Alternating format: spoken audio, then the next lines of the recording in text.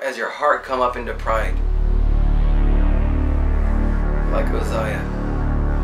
Does that thing have to die before you can behold him high and lifted up and see these seraphim screaming holy?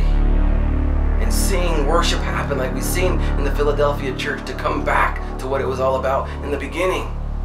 And Andre Crouch knew it. Take me back to the day I first believed, when the balloon was so crystal clear and I knew experientially what it was all about. When the foundation was so firm and the revelation from the Father of the Son to my heart was so vividly clear. Take me back to when it all began. Take me back to a testimony that declares the power of God, and not for Gehazi's ways, not for prideful ways, but for the glory of God all the way.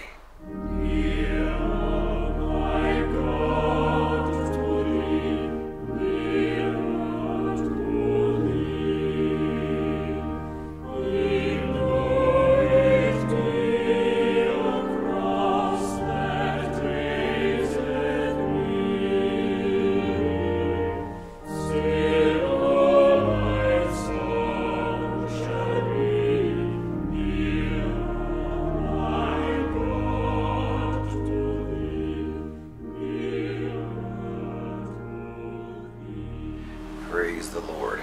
Praise the Lord. I'm only going to have us turn to one text today. It's going to be in 2 Kings chapter 5, verse 21, for a story that we've all heard a lot. And I'm going to go ahead and read that first.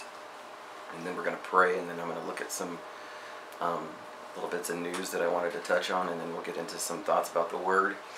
And I'll even catch you up on some of the stuff I was already recording this week before we watch the whole video. I don't think we're going to watch the entire video that I made this week, but maybe one day we will.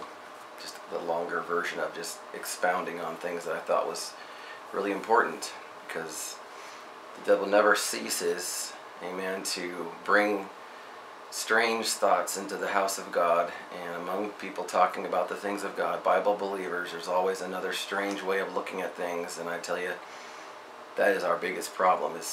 It's not so much that people try to leave the churches or leave the Bible or leave the faith. It's just because they're full of ideas that just don't bring that germination of the power of the Holy Spirit in our life. And they that are led by the Spirit are the sons and daughters of God. And if that is true, which it is, everything else is not the main emphasis. And we ought to keep a heart that is very, very genuine before the Lord our God, and to take Him as seriously as you see Him demanding, because of who He is, without being able to change Himself. It's the only response there rightly is to a God who is who He really is, the God of all creation. And we know Him by the things that are made, so no one will have an excuse to say they didn't know.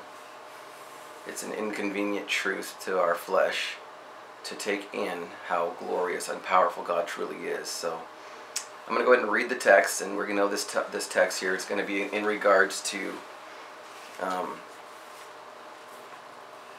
it's going to be about coming to God to know Him. Is it a relationship we're after, or is it some type of a gain, or some type of way of using the strength of God, the river of God? Are we going to try to use the truths about God for our own personal gain? And this is the story of Gehazi, which we all know. There's several which came to my mind, and I didn't write them all down quick enough, but I got enough down to remember through the Word of God how people were able to try and take the truth of God and make it something that it's not, and bringing swift problems for themselves. Amen.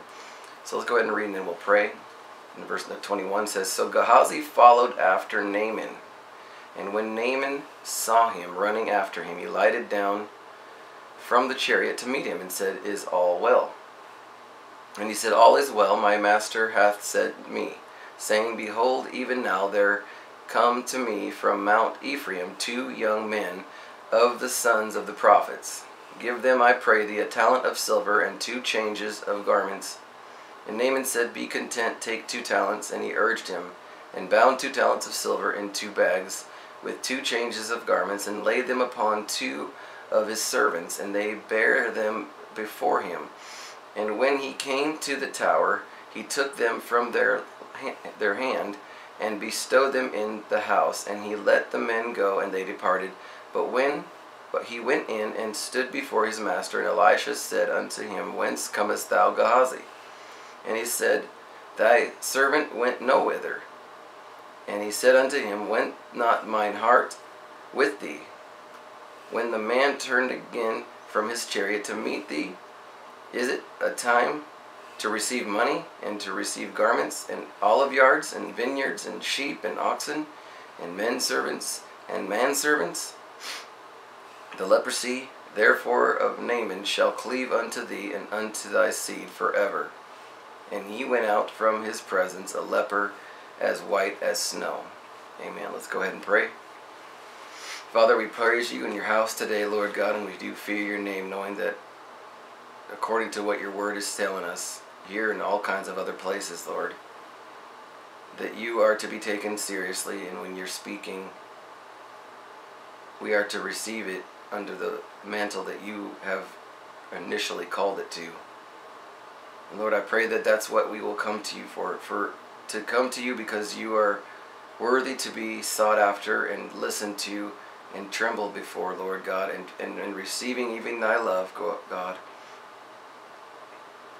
but not to be using you for things that we might want in our own flesh, losing sight of all that we had in the beginning vision, Lord God, if there was a vision that came from you in the beginning at all. Most High God, I pray that there would be a people that will always yearn to come into a place where they know your word is true. Not only your written letter, but your Rhema word as well. A personal word that came from your own heart. A perfect word for every heart that does yearn for you. A place of testing of faith, or a place of separation, or a place of gaining a new challenge. But may we gladly bear the reproach of the cross and receive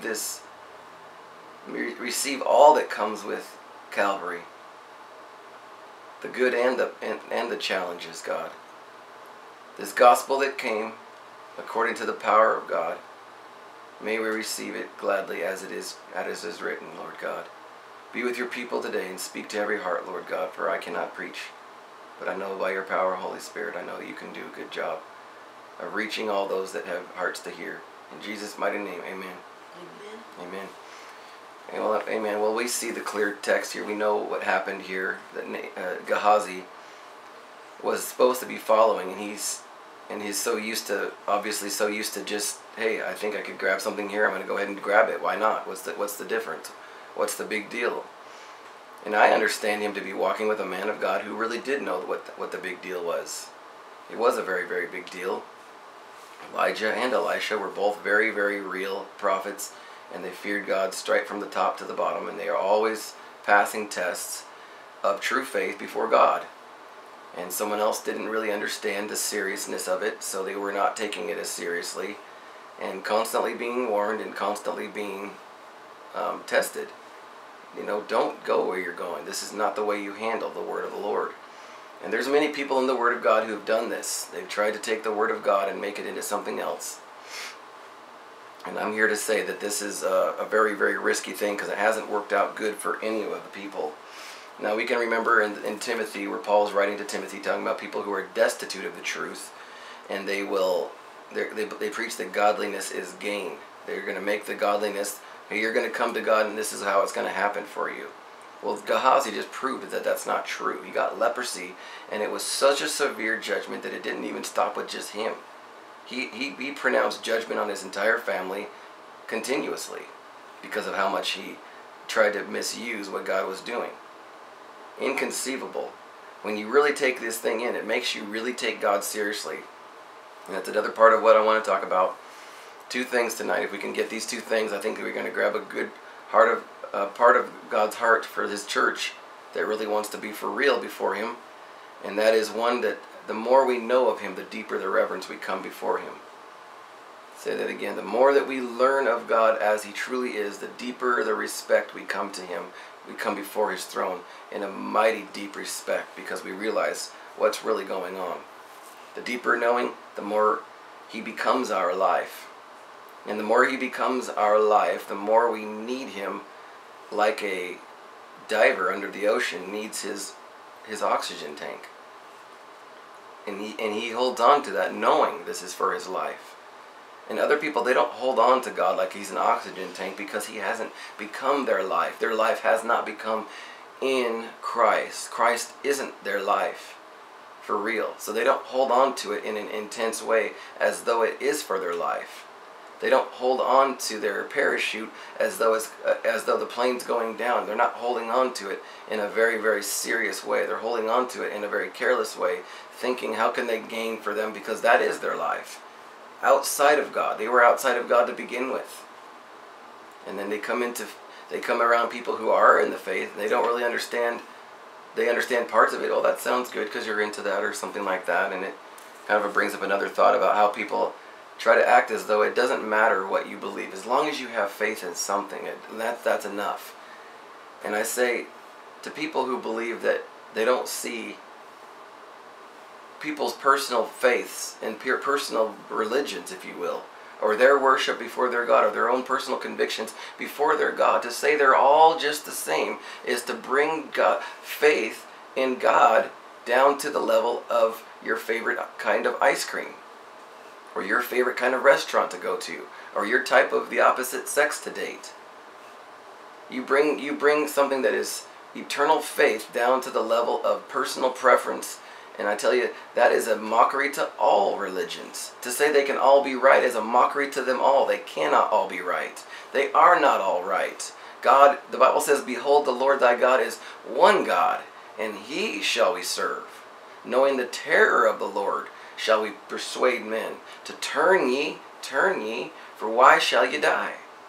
Turn ye unto what he wants. You don't come to him for what you're going to get from it. You come to him to know him. Can you imagine all the people that you know? Most people in their life, they probably really know, probably around 10 people that they could really say, I really know this person. Probably that or less. You know, a small circle of people that you really, really, really know. And among those people that you got on your speed dial, or the most people that you mostly call on your phone, these people you know the most, and you don't know those people because of what they're going to give to you. You know them because you just like them. You're in relationship with them, whether they're your friends or your colleagues or your church friends or ministers that you know or whatever they are. They are a regular occurrence because you just like them. You love them and you're a part of their life, and you just contact them because you just love to be in their company and you love to fellowship with them. It's not about, I want to be friends with them because I want to gain money from them. I want to use them or manipulate the situation to receive of them. And I tell you, when people try to make God into, I want to know God, I want to be a part of the church so I can find business deals, I want to find a nice relationship here, I want to find different things that is going to please me outside of his will. My dear friends, that is Gehazi. Okay? You're trying to use what God has established for his glory, his people, is his bride, to be set apart from the world for his honor, and then you're going to try to say, oh, it's okay, that doesn't matter. I just want to use what God has established for my own good. This is chaff, my friend. This is not the path of life. You're misusing the truths of God. Godliness is gain to those that don't know God. They don't want a relationship with God. All they want is to use this thing for their own personal wicked gain. But if they were to behold him and to learn of his ways, and the sight of their soul was to behold him in his majesty and perfect royalty, they would come to him with utter reverence and respect, saying, I count it all but loss, that I may win this one who is at the right hand of the Father. Like Paul said. Paul had his own ideas until Saul had his own ideas until he had in contact with God. This became real, and all his other ideas were gone. You never see him selling God out. You never see him going through this. You would see him having struggles, but he was true to something that the world didn't understand, and there was always a conflict, and they didn't like it, so they tried to nail him for it. Massive amounts of persecution for those people who live in this world, and they do want a relationship with God. They are in the faith because they want to know him and they want to please him exclusively, and everything that comes, whether they get blessed in their ways that they like or they aren't blessed in the ways that they like, this is not their rock. My relationship to God is my rock. Christianity is supposed to be a supernatural side of the soul, redeemed soul that is going to receive and know him all the time. You get to know his heart. He's going to share some of his burdens with you, and now you're going to start to understand his vision for your life so you can personally walk in his will. Now another one that you remember, King Uzziah. The Bible says that King Uzziah was raised up by God, but later on he started to lose his relationship to God and make it about something else, and he started to become prideful about what God did to him. Just like God's people Israel, God raised them up from nothing and made them special, and they used their specialness to prostitute themselves to other nations. What the text actually says. And so if we are going to watch people try to start real and then to turn false and go back, to start in Samuel type of way, or start in Elisha anointing, and then to turn it into a Gehazi, or turn it into the false prophets that are destitute of the truth, or turn it into Uzziah when his heart is lifted up in pride, not his convictions lifted up by God and his deep reverence for God, but to be lifted up in pride where he's drifting away from God and trying to continue the work that God begun in his own flesh. This is pride, and this must die. And when he died, then Uzziah saw him on the throne, high and lifted up. The Lord got to behold the mighty one on his throne. And I tell you the same thing. When we are going to say, okay, we're getting to Gehazi in this house, we're starting to let that kind of a spirit in this house, this must die. This must be crucified and nailed to the cross, so we can behold him on his throne again. Lord, I want to know you because I want to know you. I don't want my faith to be about what you can do for me. I want it to be about how can we just know each other. You love me, I love you. I don't want you to change, Lord. I'm not going to try to write a new gospel for you to become something in my mind that's going to benefit me. No, God, just let me receive you as you are. Let me receive the reproach and gladly bear the reproach of the cross. If there's something good, let me have that. If it's bad, let me have that too. This gospel, Timothy says, Paul to Timothy, this gospel by the power of God is not of word, it's by the power of God. Over and over you'll see all the time. God is always making a division in many different ways about the spiritual power and the power of the flesh. The knowledge of the spirit and the knowledge of the flesh. The law of spiritual law and the natural law. There's many different ways. Even Christ in Romans chapter 1 says he was born of the flesh, he was of the seed of the flesh, and then also of the spirit of holiness, because he was overshadowed. Mary was overshadowed by the Spirit of God, overshadowed, and then he was born of the flesh and of the spirit of holiness. He was both. He was the God man. So over and over throughout the Word of God, you'll always see that there's a differential between the spiritual reality and the natural reality. Okay, man that lives in the natural only and they don't truly want to obey God, this is enmity with God. The Bible says that carnally minded is to be enemies with God. That's also scripturally several times as well. To make yourself a person who just wants to live in the carnal nature, what is good for me and not what's good for him first, this is carnally minded. And it's to make yourself, this is the mindset that is in enmity with God. You can be in the church and be an enemy of God. You can be out of the church and be an enemy of God. The only thing that's going to make you right with God is a heart that says, Lord, I just want to know you. All I want to do is live to please you and glorify you, because I recognize who you are. And the more I recognize you, the deeper the reverence I come before your mighty throne. Lord, I know who you are, and the only thing I can do is to fall flat on my face and say, what wilt thou have me to do? You are the potter, I am the clay. You mold me and make me. If this is going to make me look bad in the eyes of the world, then so be it, because that is not my everything. You are. The deeper our knowledge, our sight of our soul knowledge of the holy, is where we're going to recognize to whom we praise and to give honor. Amen. And this is where we're going to come with utter reverence before him. People who don't show utter reverence are showing a carnal mind. They're showing a lack of the fear of God in their life. People who live for the things of the world. The Bible says, let your conversation be that of Christ. So when you go to the house of God, what is on people's mind? I know there's a time to change channels, to welcome people and see how you're doing, and to try to connect with people who might be less strong in the faith, or they're just new, and you want to be kind to them. Praise the Lord for that kindness. That is wisdom. The Bible says that he that winneth souls is wise. So there is a time to talk about trees and salamanders and tadpoles, and how long have you lived here? Where do you work? How long of this? And where'd you get those shoes? Or I sure do like those glasses, or something like this, to kind of carry on the conversation, because you know that's where the Lord is leading the moment. And he that winneth souls is wise. he that sits there and annihilates them with all kinds of theological knowledge before the person can even take it in is utterly ridiculous. You know, I've seen extremely young people before, and I was imagining, you know what, I don't see them eating steak. I don't see them putting on their own clothes. I don't see them using the restroom the same. They're not the same. They're younger.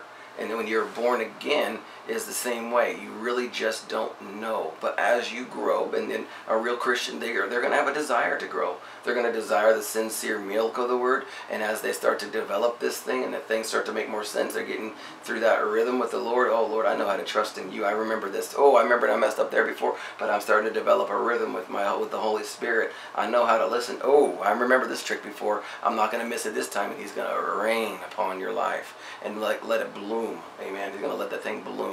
And that's one of the things that was going on this week, besides the two thoughts for today, which is about is your praying to God, is your faith about knowing Him, which it should be, or is it about what can I get out of it? And the deeper we start to really know Him, the more reverent we come before Him. If our walk with God is not coming into more utter fear of the Lord and more utter reverence, then something's wrong. We are becoming careless. We're becoming like this one, King Uzziah, or even Balaam, who loved the wages of unrighteousness. He was a true prophet, but he was needing to be corrected. There's several times in the Bible where you'll see people off track from the beginning, or true and then getting off track. There's just different places where they start to turn into carelessness. So our faith is, according to Scripture, it should be gaining strength, like Daniel. He had much prayer time. Do you think he ever had challenges where he felt like he didn't need to do it? Of course he did, but he did it anyway. Amen, because he was going to be true to his Lord. Amen. But a couple of the thoughts that was happening this week that I thought was so profound. Anybody remember the movie Star Wars? The movie Star Wars came out back in '77 when I was really, really small.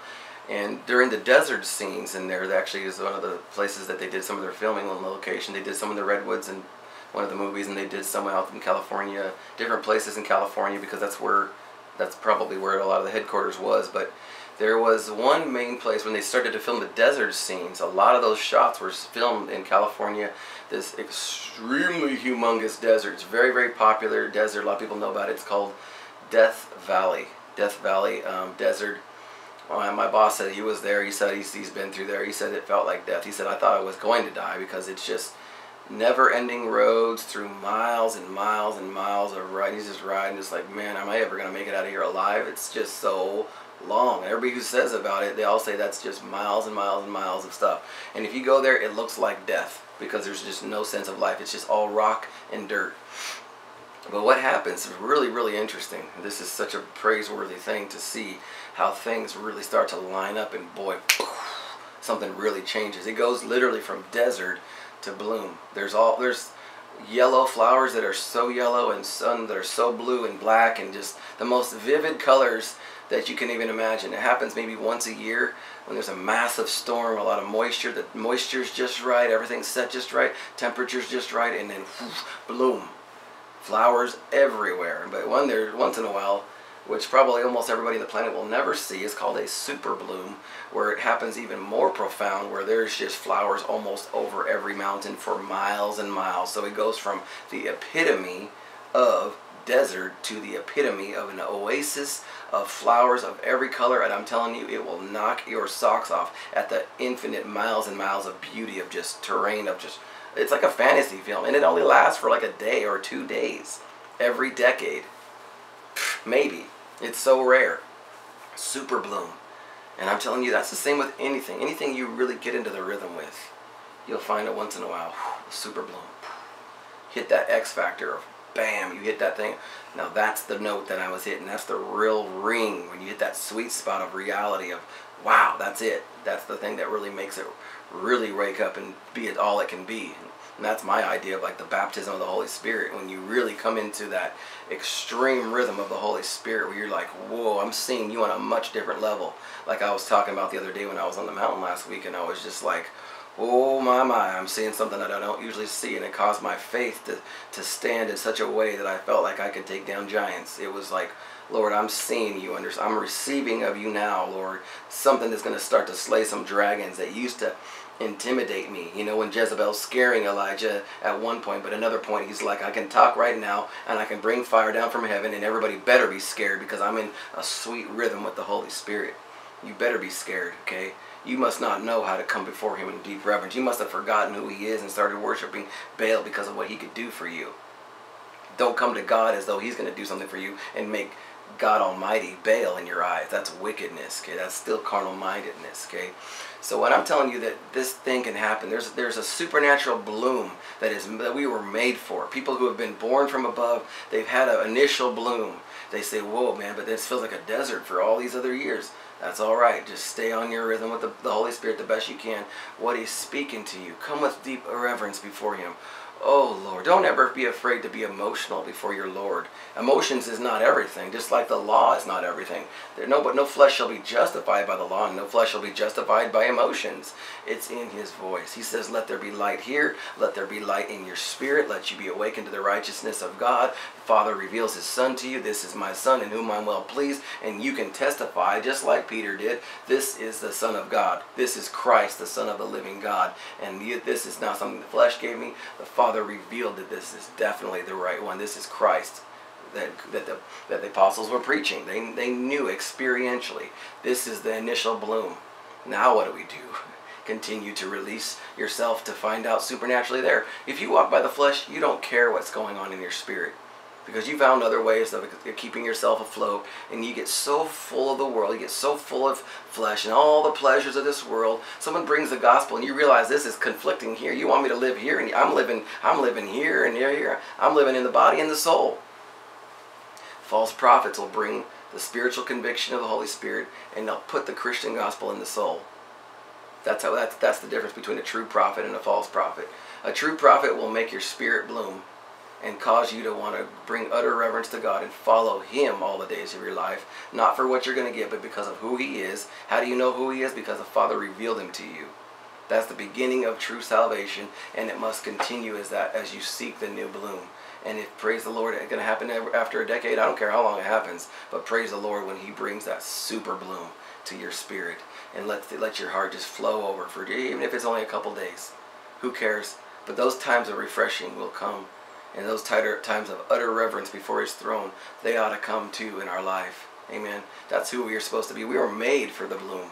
We were made to have a seed germinate. We didn't even realize how many seeds were in the desert. But when the right storm comes, all of a sudden we're like, okay, let's refresh this thing. Let's hit the restart button. Let's hit the factory reset and start all over.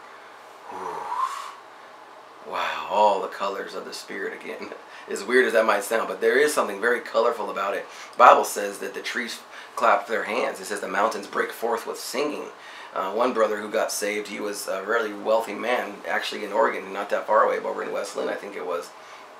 When he got genuinely born again, the pastor didn't say, hey, just join the church and whatever. He says, no, read the book of John with your wife, and you come back to the church when when the bloom actually happens to you. If you can come back and testify of the regeneration of the Father revealing the Son and washing your sins away, come back and be a member of the church. And he comes back to the church and says, I can testify that I am new in Jesus. I know the newness of God, and it is real to me. His grace has been made real to me. His unfailing love has been shed abroad across my heart, and I am radically transformed, and boy, am I excited to go to church. Comes to the church and hears the word of God and thought it was a fantastic message. Tells the pastor, you said everything right except for you missed one thing. You forgot to tell people, not only does God give you a new heart, but he also gives you new eyes. Everything in my backyard looks so beautiful now. The colors are vivid and clear. I've never seen them under that light, and boy is God's creation glorious. Amen. God is good. God has a bloom for everybody. It's only a matter of, is it the right temperature? Is our heart the right temperature before him? Or are we full of the cares of this life? Are we full of the ways of Gehazi, trying to make the fellowship with the Father turn into, how can he bless me? How is this going to be a selfish gain? He said, no. You know, we can be overly humble in such a dramatic way that it would make God sick, because it's really not according to his voice. I've seen people do that too. They said, I've given away everything. I gave all this stuff away, blah, blah, blah. And it didn't do anything for me at all. And I was like, that's because you did it outside of faith. The Bible says everything outside of faith is sin. If you're over there doing that, why did you do that? Did God tell you to do that? Or is that your own way of trying to find God when you knew God was telling you something totally different? It's easy, precious hearts, to give up everything you want to except for the thing that God wants you to. But that's where the bloom is. The bloom is in the Rhema. It was always in the Rhema, and it's always going to be in the Rhema. Is it in the Word of God, the written Word of God? This can help you learn the ways of God, to see how He works. How does that storm happen? How does all the seeds that are already here, how do they come alive? How does all I've been made for by God to be made alive by God anew? How do you know? You get to watch Him work here. You get to listen to how the great saints of the ages did after the Word of God has been written. Get to hear about the great testimonies of God. So people like to fight me. They like to challenge me. I always bring them back to one thing. You just show me the power of God. Because if you don't show me the power of God, you're showing me a false gospel. Shout the glories of God. Show me how the glory of God radically transformed your life. From loving the ways of Gehazi to loving the ways of Elijah. And knowing God for the right reasons. And not the way of falseness. And twisting it the way you see things. People love twisted things because they become disobedient to the Holy Spirit. They become attracted to apostasy because that's who they are. If you're attracted to the true doctrines of God's glory because you are doing the will of your Father and you're setting yourself up for a bloom that you're never going to forget, and that bloom is going to testify of the glories of God. Bloom doesn't come without a storm of a testing of faith. A place where you can say, I don't want to declare His glory right now because I don't want anybody to see me. He's like, good, no bloom. Just stay in the desert if you want to. Let the desert continue. It could be another decade. But for people who are going to say, you know what, whatever it is that you're saying, I will walk in your thus saith the Lord. I will live in the thus saith the Lord. If you said let there be light before, and you're going to say it again, and this is what I have to do to prove my faithfulness to you, I will go there and it will rain. The Lord reigns upon those. He reigns in a way that is so personal and causes you to be so confident and so vivid and clear before all men. Don't ever challenge me, precious people online. Don't ever challenge me unless you can show me the rain. If you can't show me the power of God in your life and how it's changed your life, how God showed you a different way than you wanted to walk, like He did for Peter. He says, one day you walked your way, but now you're going to walk your other way. The cup that I drank, you're going to drink the same cup of martyrdom. You're going to have to face the same things that this world wants to offer you because they don't want to live by my Holy Spirit. They don't want to honor God. They don't want to deeply reverence me before my throne. They want to walk in their way whether they talk about me or not. They're still walking their own way and they don't want to listen, but I'm going to lead you a different way. Precious people, you want to get my attention? Show me the power of God. Anything else won't get your attention. I'll be nice if you're nice, but you won't have my attention, I promise you in advance, unless you're really trying. If you're going to humble yourself and listen, I'll tell everybody plainly. Everyone who listens to the doctrines taught here gets a real encounter with God. They will get a literal Shekinah bloom. It will happen for them. It will happen for them. Listen to the true doctrines. Just go through John Wesley's material for about an hour and then pop on some modern stuff today. If you can't see a difference, my friend, you got nothing over here. They are looking at the exact same Bible under a radically different light. Elijah light or Gehazi? Elijah, whatever you say, God, I will be tested here. Elijah goes over to this woman. She's a widow, and she has a son in the middle of nowhere, and she's about ready to die.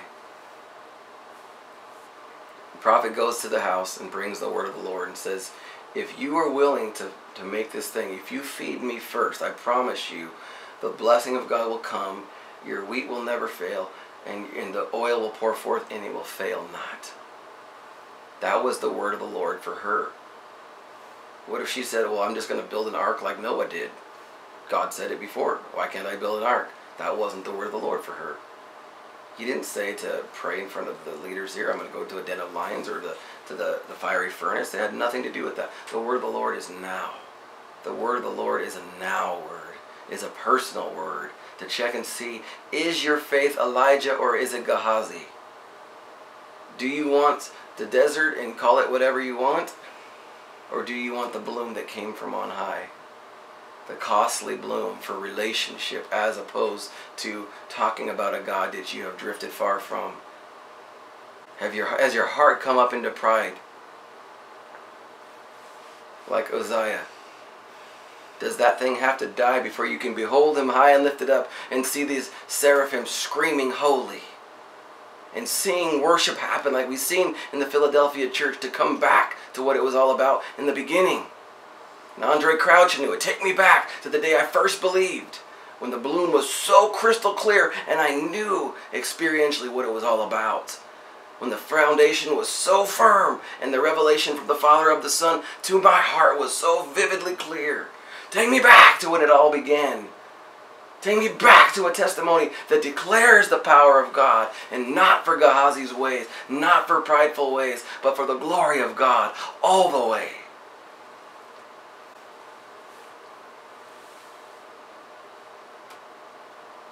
Don't let anybody get a hold of your attention by showing you things in the Word of God. If they don't have a beginning in God, they don't have a beginning in your ear. Tune them out. Say, I heard you where you're going. Stop right there. Tell me your testimony, and how are you living right now? Are you coming into deeper fellowship with God? Or are you just coming into deeper ignoring of the Rhema and focusing only on the Logos? That's a warning. That's a red flag. I believe that the potential of having the same trap that Uzziah came into is why the scripture says not to raise a novice, because it's such an easy trap to fall into, to think that it's always going to be this easy. A real prophet knows it's not that easy, and they know the true cost of what it takes to keep the relationship real as opposed to keeping the religion real. They never want to slip into that and make it something that it's not, and bring a sight from the old Wesley days, John Wesley and the Wesley brothers, Charles Wesley, and having it turn into something very shallow. They never wanted it to be that way. But that's why you don't raise a novice, because the chances of them understanding for real is not going to be likely. They're not going to see the same things as people who had to pay the honest price to stay in the faith with God. That's why novice is not to be lifted up quickly, because they will fall into the condemnation of the devil, just like King Uzziah happened to him as well. When the Lord becomes our life, when the Lord truly becomes our oxygen tank, He becomes our new life. After we behold Him for who He really is, what happens is, no other life I know. There is no other life I know, and this becomes a brand new anchor for our soul, is knowing Him, and knowing that He's worthy to be honored and pleased and obeyed, whether we feel like we're receiving anything or not, whether He's giving us what we want or not, is not really the issue, and it's never supposed to turn into that issue as either.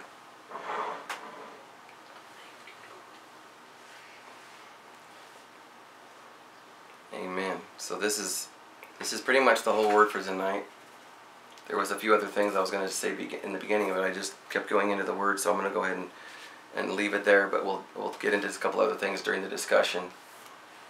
But I believe the word was spoken tonight. I believe the word was received by all those that are going to hear from the years to come. Because it's an ongoing war, church. It's an ongoing war, and the war is simply this. It doesn't matter if you stay in the church. It's good to stay in the church because you're trying to still hold on. But it doesn't matter if we stay in the church if we're turning into Gehazi or slipping off the page like a lot of the kings did. God has a way of doing things on this earth and releasing His word to this earth. And it was through the prophets who lived a very different life. It wasn't through the kings who lived a normal life. And people wanted to follow that path. His people said, no, we want a king. And you see, most of the kings didn't do well. Out of all the kings that had begun, most of them didn't do well. Most of them were totally wicked. And some of them were up and down, because that wasn't how God meant it to be. God has a way of doing it so the bloom will be real and unshakable. God wants to continue to prove Himself to those that want to continue to allow Him to bring the right temperature and the right storm and the right moisture for our hearts to know, once again, the beginning place in our faith, substantial and evidential and glorious, miraculous, royal faith that we know came from the very, very serious throne of the Almighty God. As He reigns upon our hearts, as He reigns in glory, and we receive of Him just who He is. Just who He is enough to make us say amen. Just who He is so worthy to know that. How can we ever even know who He is? There's no way you could ever know all this stuff. All the splendors of His majesty. And then to turn that into somehow we can figure out this thing for our own gain, that is of the devil. We don't ever want our hearts to turn from that. The devil is always going to try to push us back to Gehazi and back to Uzziah slipping off into pride. And God is always going to say, haven't you learned yet? Haven't you learned yet that I am your exceeding and great reward? I am your all in all. I am.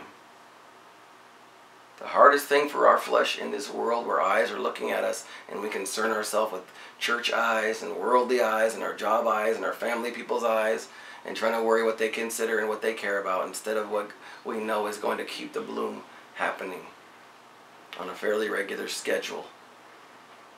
Like Old Faithful, every hour. I think it's cool when people start to know they have a rhythm with God. I know God's going to show up in just a matter of an hour or two.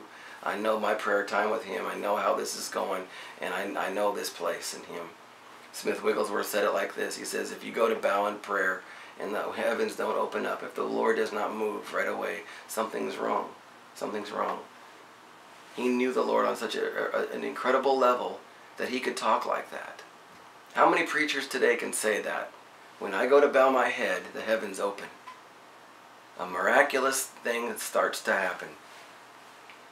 And because we don't talk like that, it's because we don't know that kind of experience. Most people, they don't preach in a way that they don't live. Some people who live for the world, they have worldly preaching. They're being honest about what they see. But they're honestly wrong because they don't see. And they don't come before Him with great reverence. So, because that's true,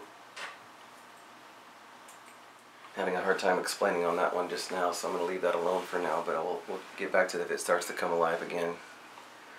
But we don't want our hearts to ever lose sight of the wonder of God. We don't ever want it to lose that. I believe that what it was in the beginning ought to be a huge focus of us to make sure we don't lose sight of what it really means to be. There's many different ways of continuing on in our version of the faith while the voice of the Holy Spirit is being ignored. And that is a really easy trap to fall into because so many build gigantic circles around it, and they do work. But the bloom is not what it was in the beginning. And the bloom is not the same as what we see in Acts chapter 2. And if the standard is so high, like Smith Wigglesworth shows, if he can show us something that we are not experiencing, all it means is that we have every reason to come deeper before Him, not to just be bowing down like a blade of grass, Isaiah 58, but to actually do what He wants. God wants us to take good care of each other. He wants us to be kind and understanding to one another. He wants us to be helpful to one another. So much is already set in stone for God to say, now I've got a lot of room to work here because there's not a lot of problems here. A lot of the love is established, and it's very easy for God to do a lot because this is a wonderful foundation. And the church and the families in the church are all founded in love. Boy, God has a lot of room to move. There's a lot of advancing that can happen at that point. And God will continue to bless us, and He'll keep the bloom real. God will keep the vision real. He'll keep us coming back to the original vision, but bringing us more authentic and more. So when we go to pray after 10 years of serving the Lord, it is more vivid. It is a bigger bloom. It is more real. I can trust you with more and more and more. How does God trust us with more? The more we obey His Rhema word. The more we obey what He is telling us personally. Anybody who tries to avoid the Rhema, it's not hard to tell, because they'll be a broken record for the rest of their ministry, saying the same thing over and over and no fresh new revelations of God. Nothing new to share, no fresh things from God. But for those that will really wait upon the Lord, they will really hear God's direction. Challenges that they don't want to face. This is how we gladly bear the reproach of the cross. All it meant was Christ was willing to do what he didn't want to do. And if we're going to follow Christ, we're going to follow his example of how he obeyed the Holy Spirit. And God the Father, I only do what my Father's doing. Whether it's miracles or it's sending me to the cross. And people don't want to follow Christ that way. They don't want to follow God's lead that way. They only want to follow him for the things that make them look good in the eyes of the world. And not to the place where they have to surrender their will to do what God is leading them personally for and through. The tests of faith that God leads us into are not always pleasurable. Oftentimes they're not. Because that's where the faith is being tested. To find out, do we love him more? Amen. Do we love him more? Are we obeying the commandments because we want to look good and religious in the eyes of the world? Or are we doing it because we know this is where he is? Are we doing it because we know we're going to get something from someone else or from him? Or are we doing it because we love him and we just want to do what he wants to do because that's just who I am now? Those that are born again of the Spirit, that is faith. With that kind of a faith, we will overcome the world. The temptations will come, but that's not your rock and you'll overcome it. A new temptation will come and I'm already overcoming it because that's not who I am. I am new. Once in a while I'll look at the waves and whoa, and sink.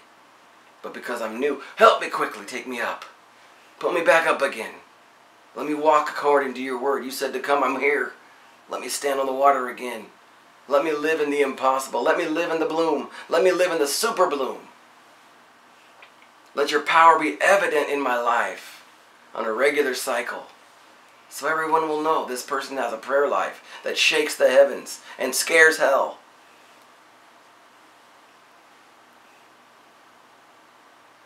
We have every right to go deeper and to hear him and obey him on a more critical level. It's going to cause a lot of problems, but I'm telling you, that's where the power's at. Problems on this earth is worth it if that's what he's calling us into in order to be real with the Rhema. Anybody who wants to avoid trouble and assume the Rhema is not real when it's calling us to be humble and to deal with problems we don't want to deal with? It's not true. Our strength comes when we go with his leading. And if someone else kind of comes alongside of you and tries to make it something else, let him know. Don't turn into Gehazi, my friend. You better be very careful. A lot of people have come through my circles and they didn't listen. And they have faced very, very hardships because they wouldn't listen to the word of the Lord. They're trying to take on an anointing that they don't know. Their ego knows it, but their obedience doesn't. And that is a very risky thing. You saw that he was being kind of knocked down, a little bit like Samson was. More and more and more and more and more. And then finally he gives up and collapses. And Gehazi was weak there too. And Satan continues to bring him in there. You can get something from that. Shouldn't you get more from all this work you're doing?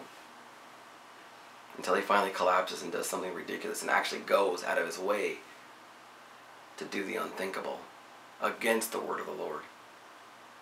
It wasn't good for him. It wasn't good for Ananias and Sapphira. It wasn't good for the prophet talking to the other prophet, having bread and water with him. It wasn't good for anybody. There was so many instances in the Bible where we see the severity, the criticalness of how much important it is to stay in the river of the Rhema word of God.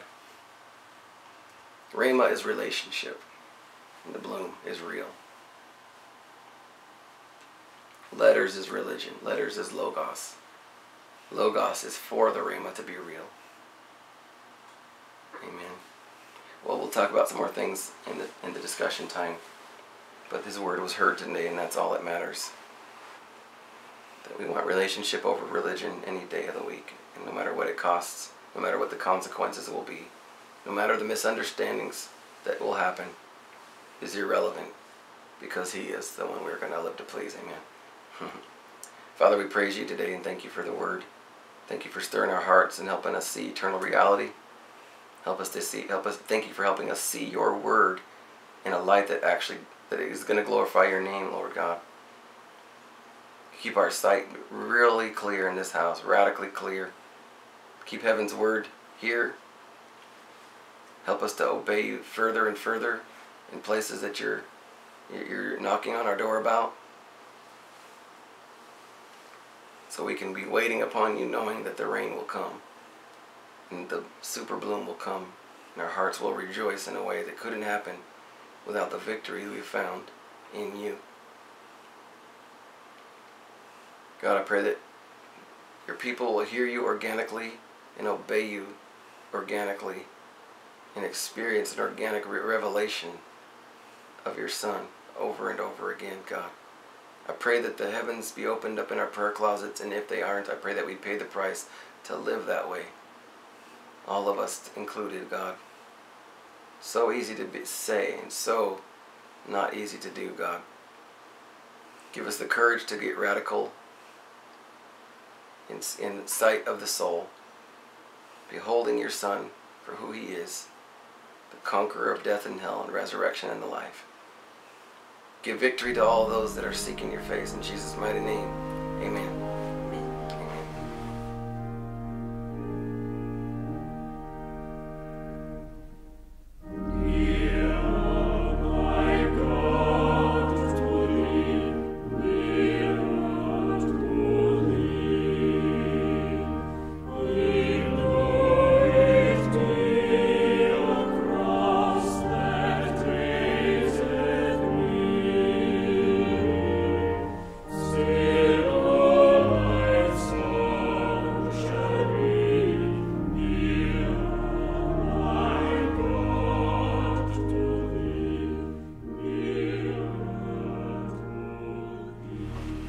Okay, in the news here, I'll just give you a quick deal here. I showed you guys these, but I'm going to show them to everyone.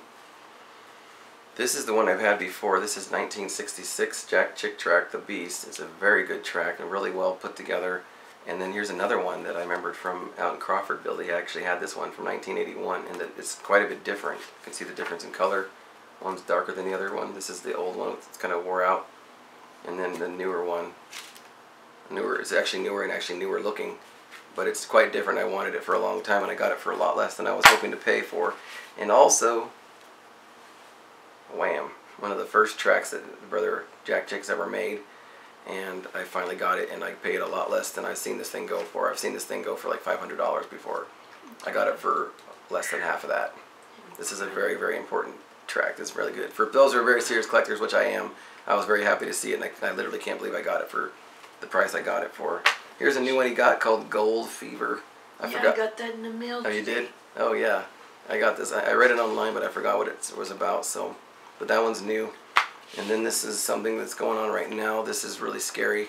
I'm not sure if this is the same thing, but Battle Cry is always talking about Rome and stuff like this. Oh, cool. He's got this old track on here. Operation Somebody Cares. I wish that he'd make this track again. But he's trying to redo this thing. He's trying to get another thing where people are really going to press through with evangelism. That's really cool. That track right there, I tried to bid on it for $960 and I lost. Someone outbid me. It went for $970. That's amazing. It's a communist track, and it's one of the rarest ones I've ever heard of, and it's actually just there. But anyways, this is one here. It's the Pope. He had a video online about gathering together. It has an Islam guy saying, I want to worship Allah. Another one says he's a Catholic and I just want to worship Christ. And it had a Jewish man saying, I just want to worship God. And then it had another one, I think it was a Buddhist or a Hindu, I just want to worship Buddha. I think it was Buddha. So those four things that are all not Christian, maybe they have some type of relationships in some places, but those who have known of God, they're going to know that these are false. So, trying to bind them together, and by the time the end of the video is going, they said, I just want love, I just want love, I just want love, I just want love. They are all willing to deny Allah, they're willing to deny Christ, well, they're false Christ, of course, otherwise they wouldn't do it, or if the false God. And Judaism's God, though it begun true, it's become radically apostate, so even though they're saying God, because they're seeing it in a wrong light. They're willing to cash in their apostate version of God and reunite with Buddha, God, who is not true anymore. They're outside of his covenant, like we see in Romans 11, Zechariah 11 as well, and Allah and whatever. So that's what the Pope is doing right now. He just made a new video talking about that, and Jack Chick was mentioning it in his online deal, his email, letting us know what's going on. And I just said, look, this is what the Bible's all about. This is how we know he's false. If you have discernment enough, you should have known from the beginning that the popes are not true. Okay, that should be a really, really no-brainer for Christians, okay? I'm not making fun of Catholics. If you're a Catholic and you really want to serve the Lord, you got childlike heart, God will lead you. But come where he tells you to go. And I don't understand how anybody could stay in the Catholic Church and stay right with God. I don't know. That's not between me and you. I mean, that's between you and the Lord, and me and the Lord. You could be a Catholic or a Pentecostal or a Baptist or whatever and not be seeking God. You could start to turn into something else, which is not supposed to be. But here's the letter that he sent. I'm going to read it, actually. It's really neat. I read part of it already. Jack Chick writing something I never knew this before. This is actually kind of personal on his part. It says, as I was leaving to go home from work one night, I was given a book from Canada, a testimony written by a former biker. According to his story, one day while he was stoned on drugs, he spotted our track, Bewitched, lying on the grass. He read it and was shaken. The story made a real impact on him, and God used it to help change his life. I was overjoyed for that man, but then I was overwhelmed, and I broke into tears when I remembered how my daughter, Carol, posed for me to draw the girl in Bewitched. Jesus said, I came not to send peace, but a sword. Matthew 10:34. For a long time, Carol, his daughter, Jack Chick's daughter, was my enemy. In her teens, it was rebellion from church to drugs. A neighbor boy who was filled with hate made my life a torment for my daughter. He got her unsaved friends to make jokes and ridicule my tracks. Ultimately, the pressure was too much. She turned against my wife and me. I didn't know how to reach her. Just a few years before her death, I told her, Carol, because you don't respect your mother and I, God will take you home. You will not have a long life. My daughter knew all my buttons, and she pushed them. She went her own way. Even when she finally came home too sick to care for herself, she no longer called me Dad, but Jack. I felt like a failure as a father. That was hard. But I'd still pray with her. I remembered how she had read my tracts as a child, even memorizing my first one, which that might have been it. I'm not sure if it was Why Now Revival or this one, but this was a huge beginning for him, and Holy Joe as well. Amen. She knew the gospel, and when her life was falling apart, she knew where to turn. Just about a week before she died, she started calling me Daddy. We talked about God a lot, and she let me pray for her. That meant so much to me, but her life's choices had taken their toll. Carol died at just 49. I believe my daughter was saved, and I believe Carol will be in heaven when I go home. No matter what you're going through with your family, don't stop praying for your kids. No matter what. You can be the person to make that difference, just like the grandmother in Bewitched. And don't fail to give tracts to young people's parents. Tell me that this stuff just soaks into them and shapes their lives. The truth makes a difference. Your brother in Christ, Jack. That's pretty powerful. I like that story. Amen. So, amazing. some of the things that's going on. The other one I didn't tell you guys about, I'm going to give you the short version of it right now, and it's that there was a gentleman using this scripture in Ephesians chapter 5, which we've been talking about a lot about spiritual warfare, and that's what I really see it as, and it is. And what this gentleman was using it for was actually false. And so I made a video about it. I made an hour-long video dealing with a couple different problems, which is that annihilation doctrine, which is false. Everybody knows that when you go to heaven, you don't just burn up and that's it. You know, that's a false doctrine. It's not scriptural. The Bible says that their smoke of their torment ascendeth up forever. Okay, that's just one. And I showed him more, gave him the long version of that answer, and I was trying to be nice. I was being nice, but then I was being clear too. It's like, look, tell me your testimony, or please know that this is not the way we roll, okay? Husbands, love your wives. 5:25. Here's one verse. I'll just read it to you again. This is something we've been going over and gearing it towards spiritual warfare, which it's about. Husbands, love your wives, even as Christ also loved the church and gave himself for it. Okay? Husbands, love your wife, even as Christ also loved the church and gave himself for it. So we know that Christ did die for his church. Sure. But it doesn't mean it was only certain ones. You know, he says, for God so loved the world that he gave his only begotten Son, that whosoever shall believe in him shall not perish, but have everlasting life. And he's saying that the world is only all the world of those that are his called people. He says that this scripture would be calling, he didn't say love every woman. You know, the scripture says, husbands, love your wives and other women too, even as Christ loved everybody. I mean, and gave himself for it. Now, he gave himself for his church, and his church is whosoever will, their own will, surrender to God's will. And his current covenant, which is the cross of Calvary, the death, burial, and resurrection of Jesus Christ, come to it for real, and the Father will genuinely born again you and reveal his Son to you. He will manifest himself to those that will really receive him as he is. That's the truth. But this is not teaching that Christ only died for a certain people. I mean, yeah, ultimately he did, because he foreknows. He said, I foreknew you. I foreknew who was going to pick me. But you did have to pick him. And you did have to repent. And you did have to obey him. And you did have to continue on with him. And you did have to endure till the end. And so when people try to make their version of Christianity, I'm secure in Jesus because I'm part of his family, and there's nothing going to change that. Okay, limited atonement is a doctrine that is not true. It's limited to those that will repent and be saved and stay on track. That's what the Bible actually says, and it's in the full counsel of God. You take it any other way than that, I believe you're in serious error. And I don't believe people ought to consider themselves right with God, no matter what, because I'm just born. I was called from the foundations of the earth, and that's just the way it is. Okay, that's not regeneration. Okay, I don't see how anybody could possibly be regenerated by the Holy Spirit and come up with this kind of an idea and preach with an indication that some of you can't be saved because God didn't call you from the foundations of the earth. I believe limited atonement is a very, very serious error. If you cannot take both sides of that coin, I believe you're in error. Okay, totally Calvinist and totally Arminian. I believe that they're both. You see both sides in Scripture, so you need to take both and realize that this is a supernatural reality that we don't have any business making a fuss about. Not that we don't need to take the Word of God seriously, but just to say this is an ongoing battle that will never end, and it's not going to do any good for anybody. Okay?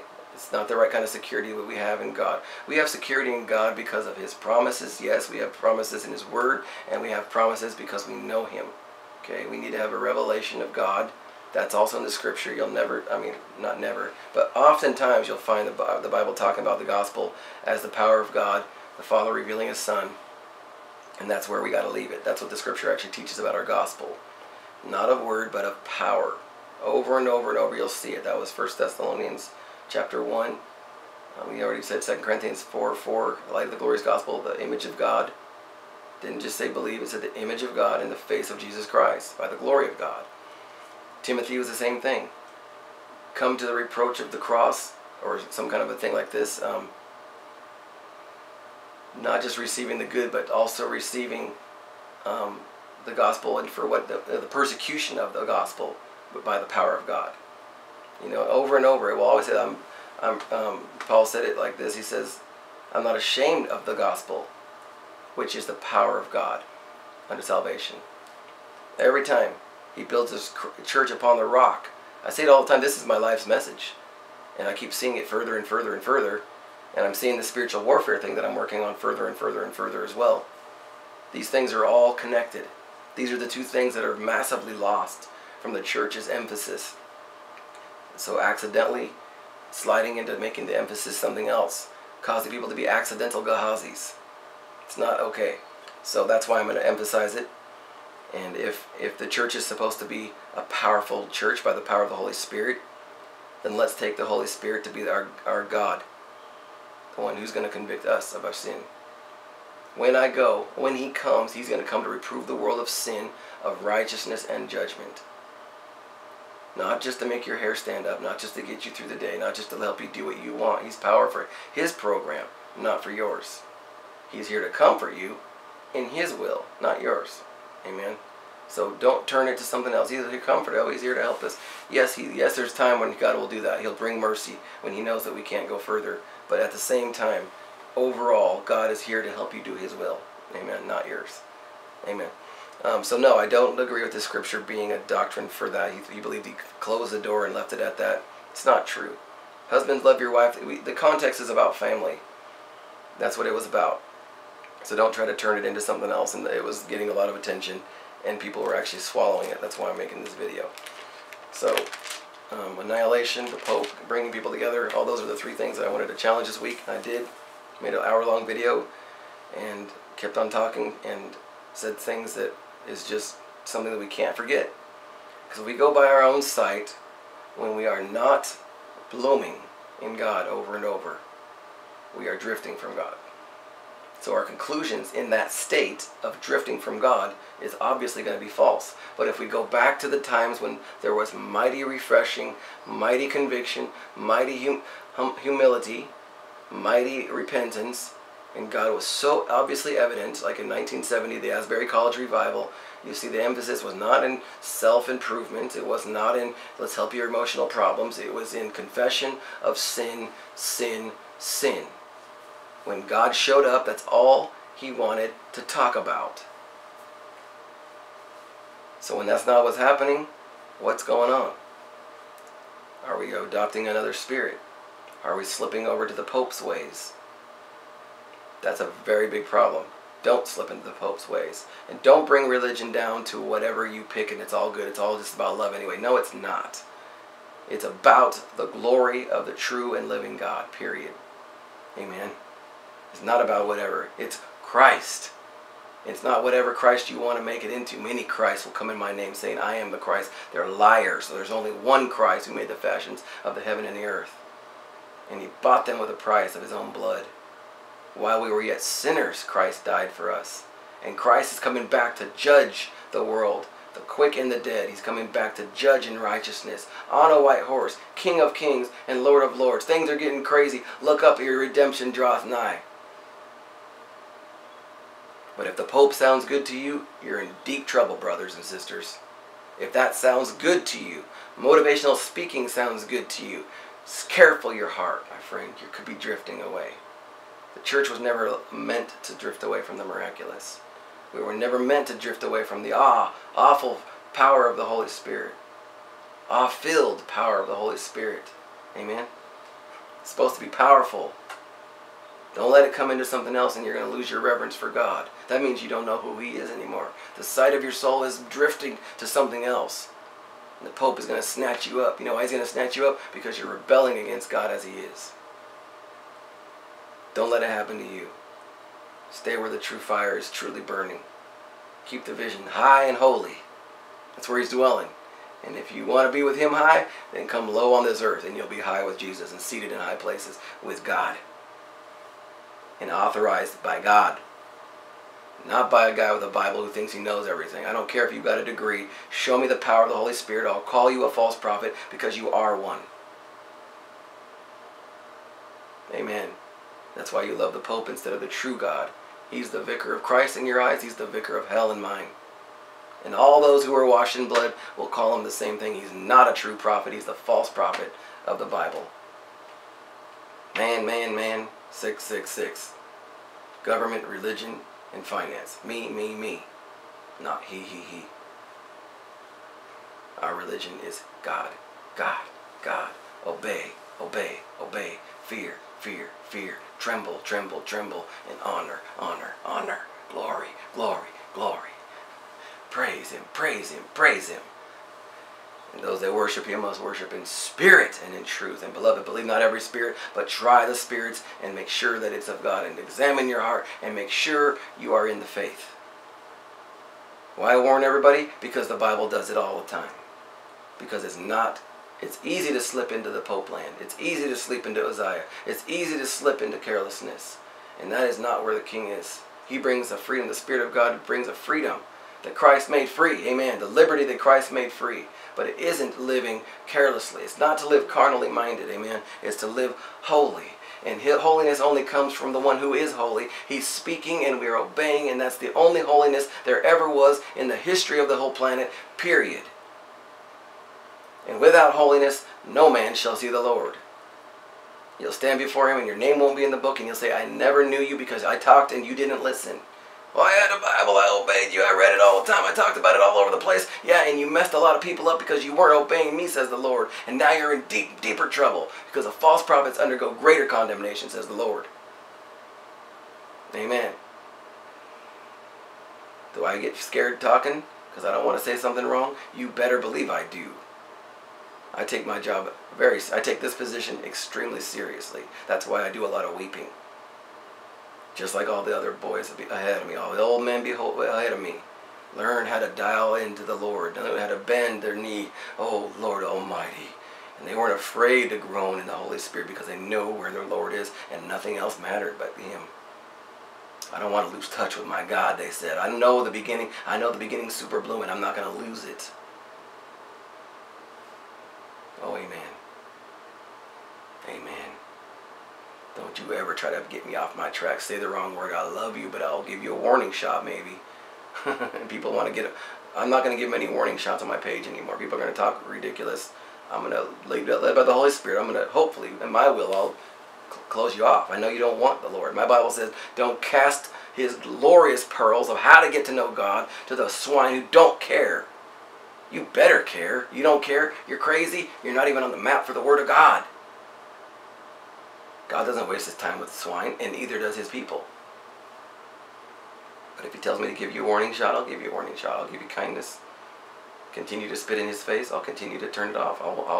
If he allows me to. Amen. If he allows me to. Amen. Amen. Amen. I feel fire in this house. I feel fire. Something changed this week, man. It really did. I'm excited. I feel like that old Edge with more wisdom and compassion. You know how the Bible says he's gonna, what is it called? He's the pottery where the clay is gonna shape us.